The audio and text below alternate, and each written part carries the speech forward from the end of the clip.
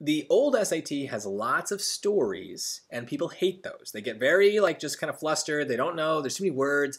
But my advice then is my advice now. Just take it one piece at a time, really narrow your focus, and remember that you don't need to, like, generate the answer. There are 4 answers listed here for you. So think of it more like you're testing the answers that they give you. So let's just start at the bottom here. 6. That's what I need to figure out. What does the 6 mean?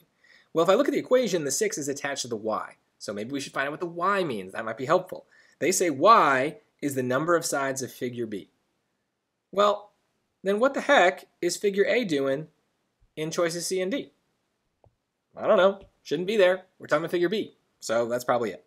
So now we're down to a smaller set of choices to sort through. So let's see. Each side of figure B has a length of 6 inches, or the number of sides of figure B is 6. So I don't know yet what this is all about. Now I'm going to look at the story in a little bit more detail. Figure A and figure B, they're both those. The sum of the perimeter of figure A and the perimeter of figure B is 63 inches, where x is the number of sides of figure A and y is the number of sides of figure B. Well, wait a minute. The number of sides of figure B, isn't that exactly what choice B says? So wait a minute, they just told me in the question that y is the number of sides of figure B. So 6 can't be. That's what y is. They told me that. So I guess it has to be A.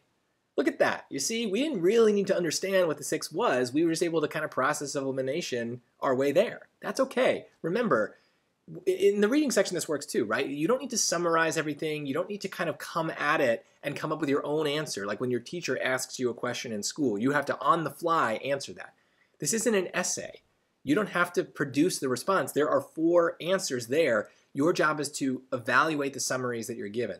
Evaluate those, check them off. You're just kind of testing things. You're not necessarily coming up with the answer yourself. If you can get over that, then these stories become a lot easier. You can take them one piece at a time. You can let the answer choices tell you what to care about, and you'll be surprised. Most of them are much easier than they seem if you just read them yourself.